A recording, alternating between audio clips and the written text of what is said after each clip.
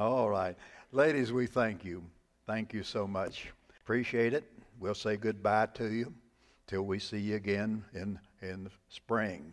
Then you can come back next year and practice on us again. We are guinea pigs, but I'll tell you, we enjoy it when you come and spend some time with us. And when you're our guest for the summer, it's a pleasure to have you. Open your Bibles to the book of Galatians, if you will. Galatians chapter 6. I have a couple of thoughts I'd like to share with you this morning. Galatians chapter 6. It says, Brethren, if a man be overtaken in a fault, ye which are spiritual, restore such a one in the spirit of meekness, considering thyself, lest thou also be tempted. Bear ye one another's burdens, and so fulfill the law of Christ. For if a man think himself to be something, when he is nothing, he deceiveth himself. But let every man prove his own work, and then shall he have rejoicing in himself alone, and not in another. For every man shall bear his own burden. Let him that is taught in the word communicate unto him that teacheth in good things. Be not deceived. God is not mocked. For whatsoever a man soweth, that shall he also reap. For he that soweth to his flesh shall of the flesh reap corruption. But he that soweth to the Spirit shall of the Spirit reap life everlasting. Let us not be weary in well-doing, for in due season we will reap, if we faint not. And as we have therefore opportunity, let us do good unto all men, especially to them who are of the household of faith. I was going to read the rest of the chapter, but I'm not going to get through preaching it, so I'll just stop there. And we'll find some place on here to put the brakes on this. You know, the book of Galatians is a fantastic book, but it's a book that Paul kind of lets off steam in. In other words, his people there all in the middle of Turkey, where there's so much now going on, the southern border, Libya, Syria. Every time he went back, he had 3 missionary journeys, and every time he went back on one of those missionary journeys, he always managed to go through Galatia, because there was always a need for the apostle to come back, because the Judaizers that had followed Paul had set such strong ambitions in the churches of Galatia. They were trying to reestablish the old worship, the following of the 10 Commandments, the commands of the feast, all the sacrifices. And Paul said all those things were completed in Christ. And that's all you need, but they just would not heed. They constantly began. So as a result of that, Paul said in Galatians 1:6, he said, I marvel that you are so soon removed from that called you to the grace of Christ unto another gospel. He said, I've been here 3 times. And he said, I've told you the grace of God, but you just keep getting away from it. You just keep going back and listening to these Judaizers and these false prophets that come here. So he gets a little bit strong on it. And he says in Galatians 1:7, which is not another, but there be some that trouble you and would pervert the gospel of Christ. He's saying this crowd comes in here. They don't know what they're talking about. This crowd comes in here are twisting the scriptures. This crowd comes here and says, you've got to go back to the being under the law as you once were. And I've been here to told you 3 times that the grace of God is sufficient in the Lord Jesus Christ. Galatians 1:8 says, but though we or an angel from heaven preach any other gospel unto you than that which you have preached unto you, let him be accursed. In other words, he put it strongly. He said, if this crowd comes in preaching these other gospels, he said, let God's curse fall upon him. It divides itself in 3 sections, and I was first tempted to preach here in this particular section, but instead I chose to go back in that particular 3rd section. For it's important that we understand that God wants these believers, even though they're having all the conflicts, God wants them to know that something is expected of them besides just staying true and standing true to the gospel of the Lord Jesus Christ. And that 6th chapter, as you probably noticed as we were reading it, it's talking about being a doer of the word. It's telling these saints that would have been led astray and pushed astray by all kinds of doctrine that really their responsibility is to be a doer of the true gospel, a doer of the Word of God. This is not a new thing in the Bible. James chapter 1 verse 22 says, "Be ye doers of the word and not hearers only, deceiving your own selves." You're fooling yourself if you think you can change things in the Word of God, that you can alter the Word of God to suit your particular purposes. The purpose of the Word of God is to adjust you to suit His God's purpose. And it's important. 1 John 3:7 says, "Little children, let no man deceive you. He that doeth righteousness is righteous, even as he is righteous." In other words, don't be fooled. If a man doesn't live like Christ or have a respect for Christ, doesn't intend to honor Christ's word and God's word, he says fooling himself. He's following some kind of a false doctrine or teaching that somewhere along the line he's picked up and has not let go of it. 3 John says, "Beloved, follow not that which is evil, but that which is good. He that doeth good is of God, and he that doeth evil hath not seen God." But what he's really talking to us about in this particular passage of Scripture is not the matter of show us. He said it is the matter, I reversed that. He said it's not what you tell us, but you show us in your demonstration. You know, you can speak a good gospel, you can preach a good Christianity, but if you do not demonstrate that Christianity, if you do not walk for the world to see that Christ Jesus in you, you're not really accomplishing what God saved us for and what God has purpose for. But you know, I'm really bringing this because if there's anything that we need today, it's this kind of a people. It's this kind of a people and this kind of a church that has this kind of people in it that demonstrate not only just the preaching from the pulpits, but they demonstrate by their very life that Jesus Christ is real in their life. They do show it in their workplace, they show it in their homes, they show it in the public relationship, and so it's important. And then in that sixth verse, we had 7 principles, but I'm pretty sure I'm not going to get to all 7 principles again. Preacher, they told me here sometime, "Do you ever finish a sermon?" "No, you come back tonight for dinner, and we'd love to invite all our guests for dinner. I won't finish it there, but I'll probably use it to close up. I get a brief devotional time Sunday night, because you know what? I like to eat just like you do. And so I have 2 things in life, preaching and eating. And thank God I honor the first most than I do the others. You can tell I don't shun the other either. But anyway, let's thought to these things. First of all, Galatians 6:1, it says this. He says that we have a responsibility toward one another. And he says that we have a responsibility especially toward a brother or a sister who errs from the Word of God or errs from living the Word of God. "Brethren, if a man be overtaken in a fault, ye which are spiritual, restore such a one unto the spirit of meekness," with a spirit of meekness, "considering thyself, lest thou also be tempted." You know this particular thing. Notice the type of sin. It seems sometimes even Christian folks go out looking for sin. You know, they feel, well, you know, God's not looking now. I'll go out and have a good time. I'll have a few beers or something like that. And, you know, that isn't what God says here. He said, if any man be overtaken in a fault. In other words, sometimes a good child of God, a sincere, honest, God-serving will get overtaken in a fault. I mean, that's important to get overtaken. Since we had that football game last night, and we did win, but we just barely did win. But I remember one time when I was playing football, I was a lineman, so as a result, I never hardly saw the ball, you know. But one day, I looked up, and the thing was flying through the air, and sure enough, I got a hold of it.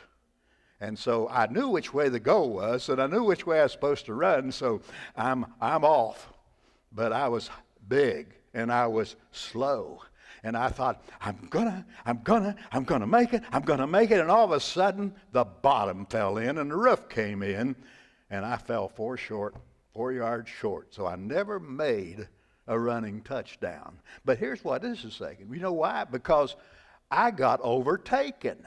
You know, they were coming after me. And I'll tell you, Satan is coming after you. The host of Satan is coming after you. The principalities and the powers of darkness and rulers of this world, they're after you. And you know, we need to run for our spiritual life. But I thank God that we're in Jesus Christ. But here it says, every now and then a brother will get overtaken. They're trying to avoid it, but because of weakness or ignorance or a lack of prayer or 1,000 other reasons, they get taken. So what does God say to do to them? Ignore them. Kick them out of the church. Shun them. Talk about them behind their back. No. God says, restore such a one. You know, that's an interesting word, restore. It simply means, it's a surgical term. I have Brother Jeffrey Sheld, he's a doctor. He's not here today. He generally tries to play, I didn't say that. I said he plays our organ, okay. He plays organ in his spare time. But, you know, anyway, he's a doctor. And the term is this. It's simply set in joint. In other words, if something gets broke, it's a dislocated bone. Bones are accidentally, we don't break our bones deliberately, do we? They accidentally get broken. Well, this term, what Paul says here, he says that you do this. He said you restore such a one. In other words, reset the bones. Reset the problems. Straighten up the problems and difficulties that your brother is being restored, is being fought with. And he says, this is the job of ye who are spiritual. Well, watch out for that. You know, I've met some that were so spiritual they wasn't good for anything. You know, because it's important we understand. It takes a spiritual person to discern the spiritual condition of another. And I've seen where sometimes some of those that quote, unquote, spiritual brethren do more damage than they do good, because they do not really and not living the life that's to be. So overtaken. So 1 Corinthians 10:12 says this, wherefore let him that thinketh he standeth take heed, lest he fall. You know, Peter got that way one time in his ministry, remember? Peter said to the Lord, he said, though all men will forsake you, God, Lord, he said, I'll not forsake you. And before the night was out, and when the cock crowed 3 times in the morning, Peter had gone farther away from God than any of them had. So we're all subject at times to be very careful that we do not go away from God. So the responsibility is, if we go away from God, or if someone goes away from God, our purpose is not to ridicule them, not to discipline, not do anything, but our purpose is to pick them up. Lift them up with a spirit of love and the truth of God's Word. It's a principle that we ought to have. Every one of us ought to be praying for a brother that's fallen. Ought to be praying for a sister that is struggling with some of the hardships in the course of life. That we, if we can't lift them up physically, we can certainly lift them up to Him by prayer, because He hears us and He may answer it and may use us as a tool to restore it. There's also another thought. He says in this passage, he said, be a spiritual bearer. In other words, how long has it been since you went to help a brother? How long has it been since you went out for your church to witness to the Lord Jesus Christ? How long has it been since you'd said, we need a teacher in our Sunday school class? We do need some teachers in our Sunday school class. But how long has it been since you said, well, let me, by God's grace, let me fill that vacancy. Let me help. You know, it's getting increasingly difficult to find folks that are willing to take the time out of their busy lives. And your life is busy. I know it is. And the world's pressures come on to keep you busier and busier and busier. But somewhere in your life, you need to make a time for God. You need to make a place for God and for God's house and the service in God's house. Because he says in Galatians 6:2, bear ye one another's burdens, and so fulfill the law of Christ. So instead of being a discouragement, let's be an uplifter to God. Let's be a blessing to those. A guiding principle of our life should be, we are not in the world for what we can get out of it, but what good we can do in it. That's really why God has got us here. Not when we get out. He didn't tell us He's going to bless us and prosper us. He will sometimes. Thank God He will. But we also are told we're here in this world, not for the good we get out, but what good we can do for Jesus Christ in it and for His church in it. It's our method. It's what God had put us here for. So He said, Romans 15:1, for when that we are, I'll get this right, when then that are strong ought to bear the infirmities of the weak and not to please ourselves. Have you ever thought, are you pleasing yourself or are you pleasing God? Sometimes just sit down and think through a day. Just take a day. Don't take a month. Don't take a week or a year. But heaven no, don't take a year.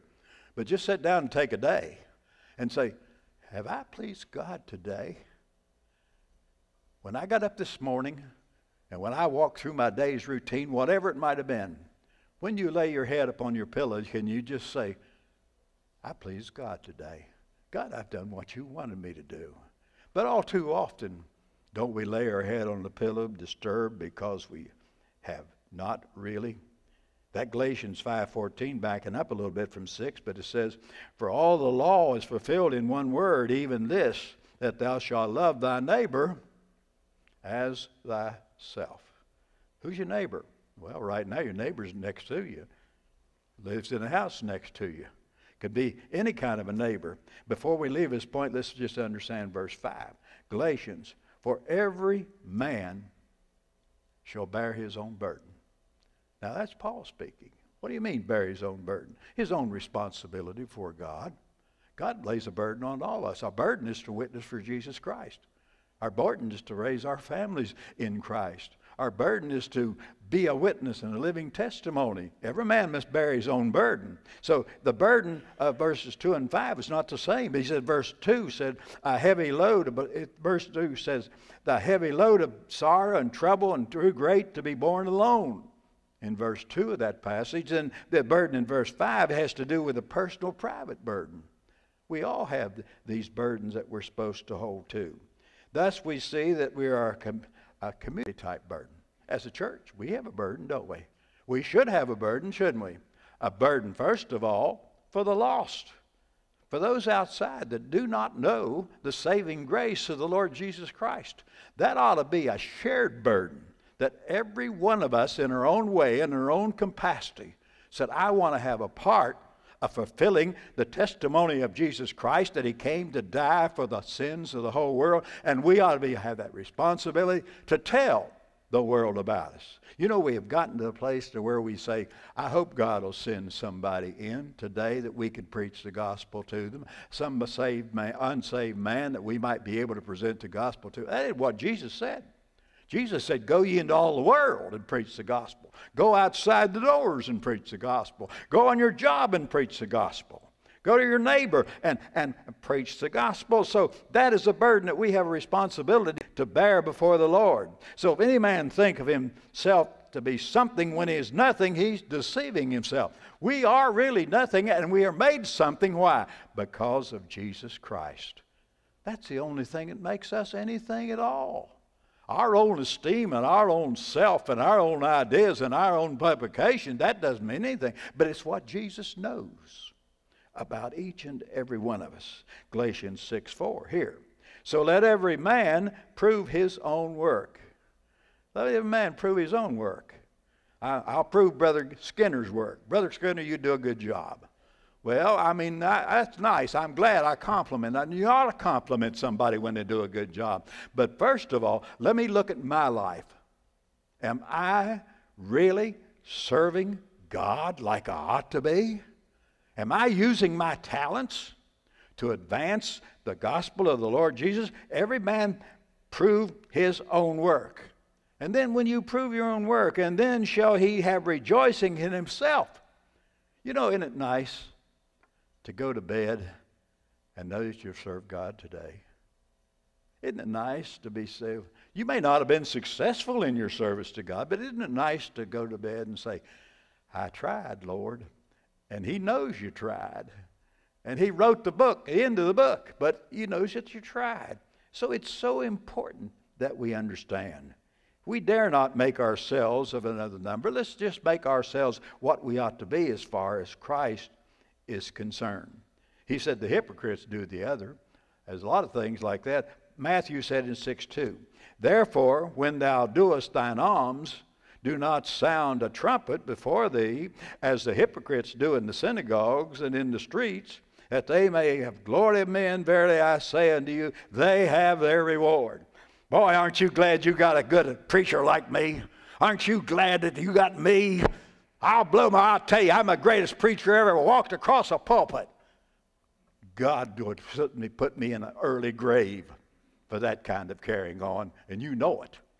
But listen, so therefore, he said, don't sound a trumpet. Just go on and do the work that God has laid upon your heart that you need to do. And God will reward you openly. One last thought, and I'm going to quit. Last thought, Galatians 6:6. Look at this one. Galatians 6:6. Let him that is taught in the word communicate unto him that teacheth in all good things. That's what I'm trying to do. I'm trying to communicate to you, to teach you and to challenge you to go out and do the things that you know God told you to do. Communicate. The idea is if we're to communicate God's word, and it should be a priority in everything that we say and do. Because, wait a minute, what did God say to us through the book of Acts when he said in 1:8, but you have received the power after the Holy Ghost has come upon you, that you shall be witness of me in Jerusalem, Judea, and Samaria, and the uttermost parts of the world. That's a God-given responsibility. Right now, I hope you're doing it individually. Right now, I hope that we can do it better as a church. And listen, I know that we're doing it when you look across that back wall at our missionaries. Some of them are risking their very lives in the field because of their love for the Lord Jesus Christ. The whole Mideast is a terror pot. In fact, the whole world, we're not going to get any better in this world, but they're risking their very lives. So as a result of that, Jesus said, man, putting his hand to the plow and not going back is not fit for the kingdom of God. That's a pretty strong message, isn't it? Once you start serving God, once you say, God, I love you. I'm going to serve you. But, you know, serving God is an easy task. So you got your hands to the plow. Boy, God, I'm going to plow for you. I'm going to do the job for you. But you said, this is hard. The ground's a lot harder than I thought it was. Man, these handles on this plow, they're giving me blisters, and so I'm just going to kind of let up. Nobody will notice. I'll tell you who notices. God knows when you let go of the plow. And men have let go of the plow. Some great men and preachers of the gospel have just because of discouragement actually quit when they had a whole life that they could have used for the glory of the Lord. So then simply, and I close with this, verse 10. As we have therefore opportunity, let us do good unto all men, especially to them who are of the household of faith. And you know this matter of do good to them which are of the household of faith. I know that you've noticed this in your life, but sometimes you don't comment on it, or you've not really just thought about it. But have you ever noticed that when you do good in the house of God, and you rejoice in doing good in the house of God, the next thing you know, you're going to be out of this house of God. And you're still going to be doing good. You're still going to give the man on the corner holding a sign that says hungry and homeless. You'll give him $1 bill when you know he's not going to go get food with it. He's going to buy booze with it. You'll do this, but you're doing good. You know, listen, it's your heart that God recognizes to do good. And so it's important that we do good. But we also have that responsibility that is ours to be a testimony of the grace of God. I wish I could have finished the rest of this, but There's just some thoughts. And this is it. And I'll close right here. I promise you. The Bible says you're the salt of the earth. Who's he talking to? Who is he talking to there? You're the salt of the earth, he said. It's just like God would lean over in heaven and he would say, you're the salt of the earth. Hey, you're the salt. No, what? Anyone that lives for him and loves him and has him in his heart that is tempted to serve to God, God says with all 10 fingers or 8, how many?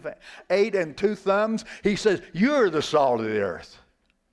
And you know, that's the benediction that we should have. That's what I see. But I notice, you do good in this church, you're going to be doing good outside.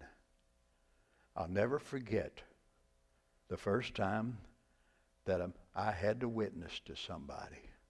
I went with a preacher, and I went with him, and I didn't know a thing about it. And so we went up, and he knocked on the door, and a man came to the door, and he witnessed. Boy, I said, man. I said, boy, that's great. You know, that's great. I'm standing there, and I'm supposed to be praying, but I just stand there listening, really. And so, fine, we went with that. He walked back out in the street, and he turned around to me. He says, okay, you go to that house, and I'll go to this one. I said, what?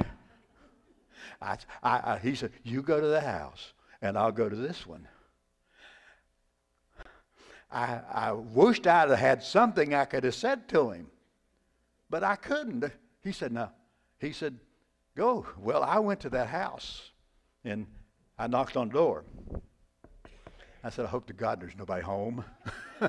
You know, that's the wrong attitude. But we grow in the Lord, don't we? We grow in the Lord. Then we'll come to the strength of the place. We go to the door. We knock on the door and say, man, I hope they're home.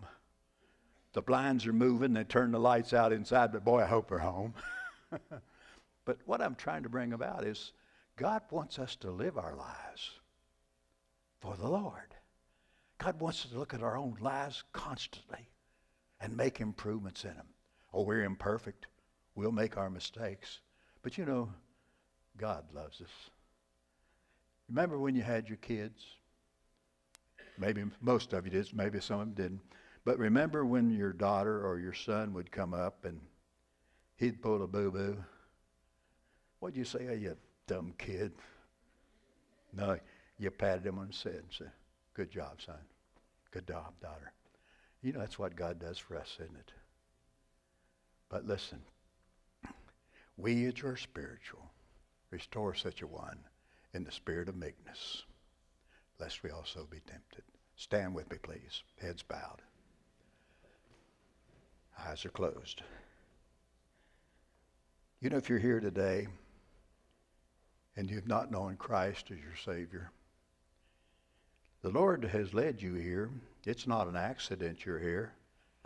I don't know what the circumstances are that brought you into the house of God, but if you're here and don't know him, God has his hand on your life guiding you right now. Why? Because he wants you to be saved. Christ died on Calvary for the sins of the whole world, and that includes you. If you're here without him, today is the day of your salvation, if you'll let the Lord come into your heart and life and save you. But it's up to you. God never forces himself into any life. But he may plead with you. He may cause things to happen in your life. Because why? Because he wants you to be saved. So you're here and say, preacher, I've never asked the Lord to come into my heart and life. You can do it today. Because the Bible says, behold, today is the day of your salvation. In a moment, we're going to have a verse or so of invitation hymn. And if you're here without Christ, slip out of your seat or don't even wait for the invitation hymn. Come now. We'll have someone open the Bible with you and show you how to be saved, how to make your peace with God.